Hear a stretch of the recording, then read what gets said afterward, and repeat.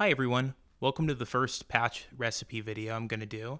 Today we're going to be working with the Moog Grandmother. It's a semi-modular synth, which means we can patch these normal modules together in different ways. We're going to do a little bit of that today, but not a crazy amount.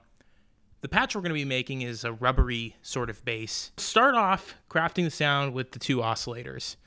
For oscillator 1, set it to 16 inches, sync it with oscillator 2, and set the waveform to be this square wave here. Not the thin pulse wave, but the square wave. For oscillator 2, set it to 8 inches. And set the frequency, just move it out a little bit. Give it a little bit of character. You see, if it's right on, it's not going to be as cool. Everything needs to be a little crazy. So let's move it. It's a little too much. Then, let's set the waveform to a triangle. In our mixer section, we're not going to be patching anything. We're going to set oscillator 1 to this sort of 75% range. And I say 75% just because I'm looking at the knob and it looks like 75%. But the truth is, on the Moog Grandmother, that 50% is sort of a normal connection. Anything over that is going to give it a little bit of soft saturation, which is really cool when dealing with analog stuff. You hear that versus this? Just a nice, warm sort of sound. Then we're going to move down to oscillator 2, and we're going to crank that bad boy all the way up to full. Pretty nice. We'll skip the utilities for now. We're going to come to the filter. Set the filter to around 200. You're going to notice not a lot of sound coming out here. Let's change the envelope amount to 100%. Let's take the resonance and just give it a little nudge. Nice. And then if you haven't, set keyboard tracking to 1/2. What that's going to do is as you play the keyboard, it's going to slowly open up the filter a little bit more. And by opening the filter, I mean it's going to twist this knob for you. You can also set it to 1:1, but I like 1/2 just to be a little bit more subtle. When looking at the envelope, we're going to keep the attack all the way down at 0. We're going to put the decay really close. So like here's 0. Let's just turn it a little bit.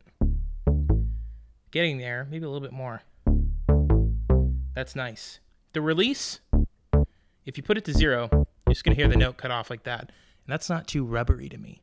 To me, a rubbery bass kind of leaves a little bit of a tail. So we'll turn that up. Not enough. Still not enough.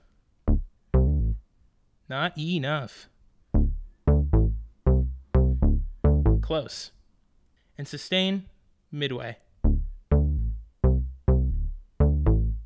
There's a few more things we want to do. First, let's patch the attenuator into the cutoff in.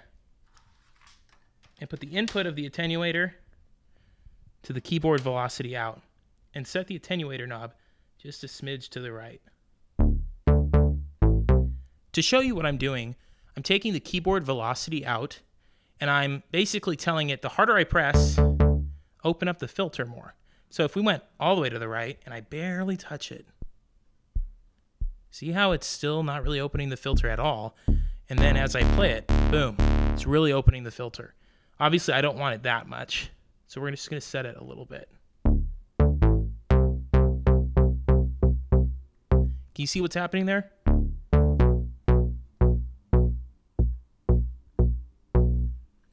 Now, if we go back to the modulation section, we can give a little bit of a humanized element to it.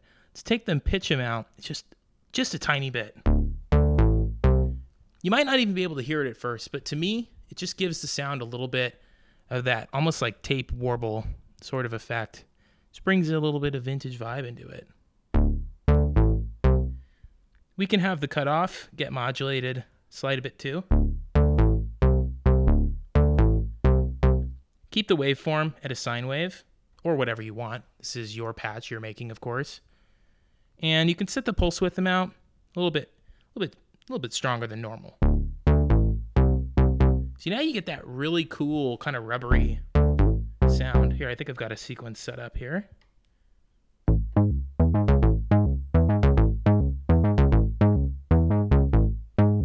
really cool stuff, in my opinion. You can mess around with the frequency knob here to kind of affect the timbre of the sound a little bit. See, here's it dead on. Still sounds pretty good. But if you move it to the right a little bit, you get a little bit more plasticky, rubbery kind of sound, which is of course what we're after. Well, hey, I hope you enjoyed the video. Give it a thumbs up if you liked it. If you didn't like it, give it a fat thumbs down. And tell me in the comments why. Alright guys, have a good one.